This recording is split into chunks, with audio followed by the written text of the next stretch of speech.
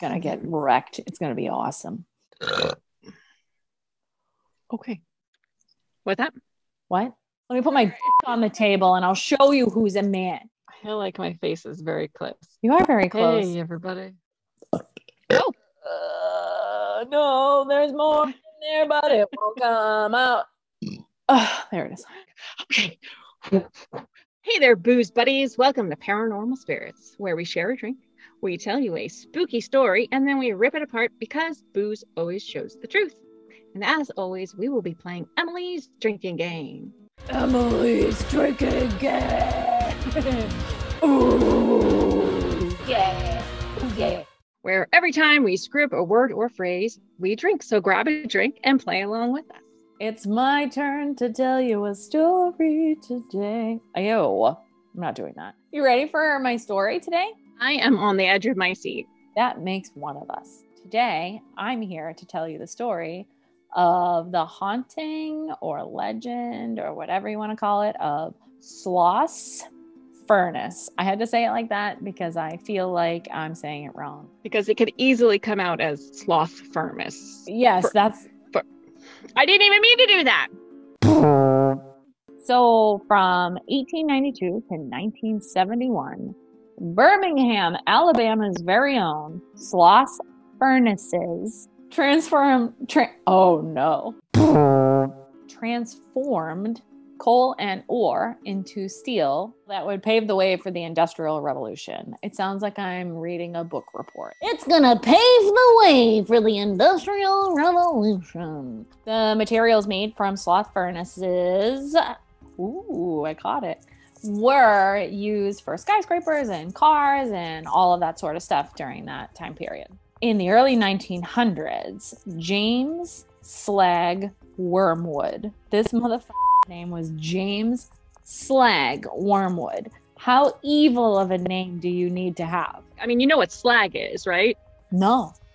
Oh, slag are the impurities when you're heating up metal to make steel or iron or whatever.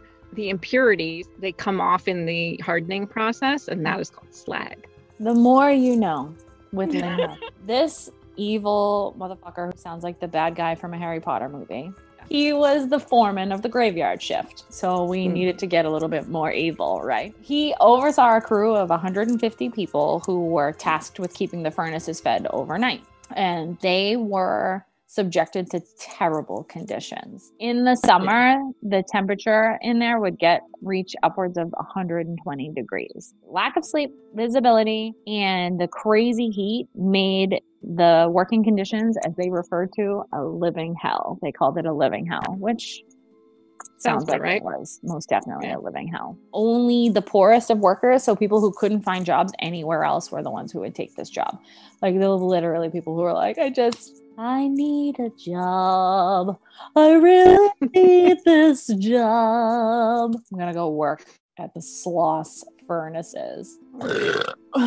This bad mamma jamma would make people do ridiculous things in order to increase production. And under his supervision, 47 workers lost their lives. That's like 1/3 of the people. Out of 150 people, 47 of them dead. Like, that's not good. No, Lynn, it's not. It was 10 times more injuries than any other shift ever on record. And those who didn't die, some of them suffered injuries so severe that they wouldn't be able to work anymore. They could no longer work. And there was even an explosion on record that left a few people blind. So, nice job, Slag.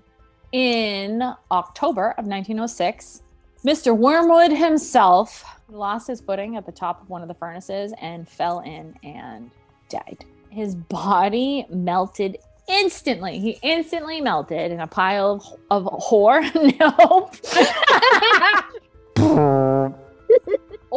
A pile of ore. It's reported that he got dizzy from the methane gas and fell in, but he'd never stepped foot up where he was prior.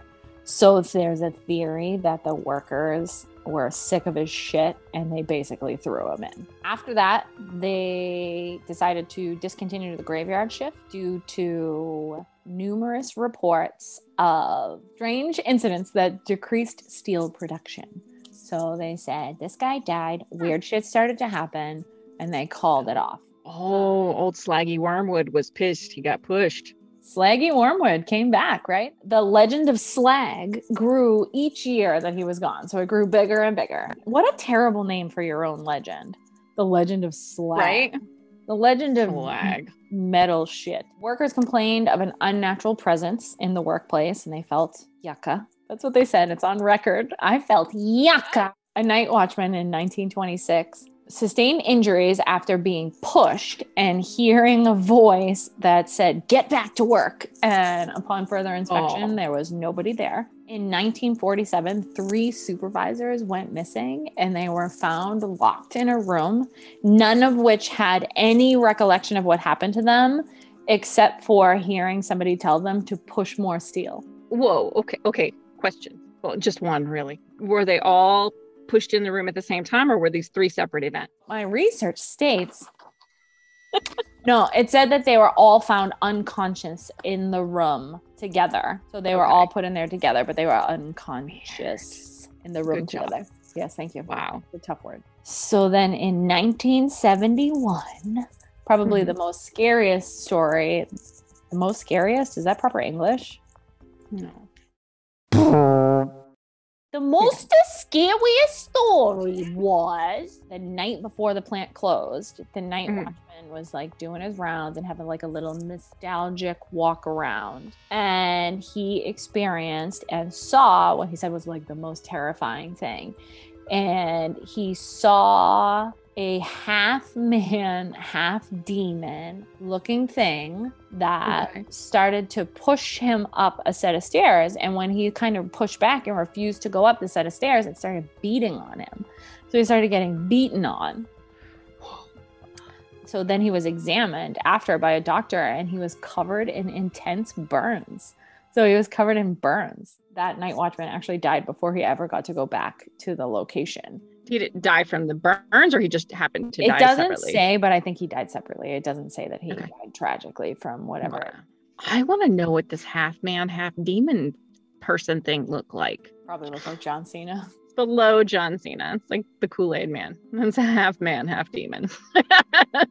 Oh, yeah. There have been more than 100 reports of certain like paranormal things occurring there. Some of them are physical, some of them are not. It's worth it to kind of note that most of them happen in September and October, which is Halloween season, but also like the time period in which this guy was in charge. And they all occurred during the graveyard shift. He was only in charge for 2 months? I don't know. I'm making stuff up at this say, like, let's say 30-something people died in 2 months.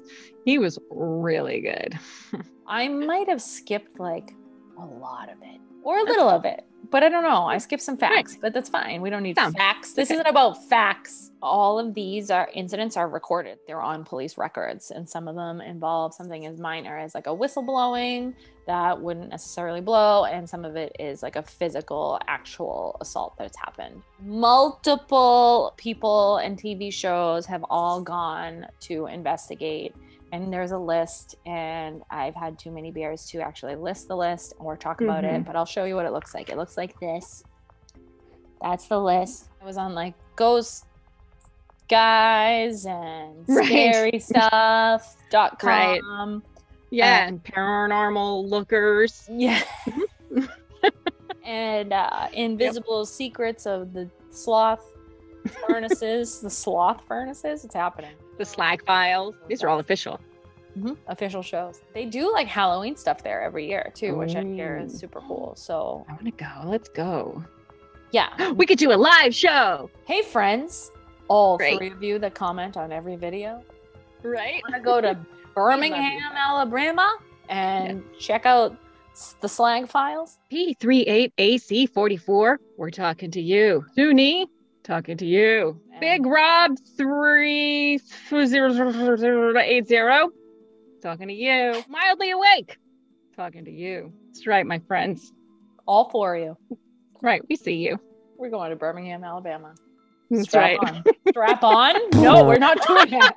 We're not doing that. I'm just super glad that we don't live in a time period where if I can't find a job, I have to go work the graveyard shift at the freaking iron melting factory of death and destruction. For a guy named Slag Wormwood. You'd be like, hi, my name is James Slag Wormwood. I'd be like, hi, I quit already. Thank you so much. So that's the crappy story of the legend or haunting of the Sloss Furnaces. If you like what you saw, take those burnt fingertips and like, subscribe, and ring that bell. If you don't like what you saw, climb up to the very tippity top of the furnace and I will push you in myself. Thanks for watching and join us next time for more drunken adventures with two old, definitely not nighttime laborer whores.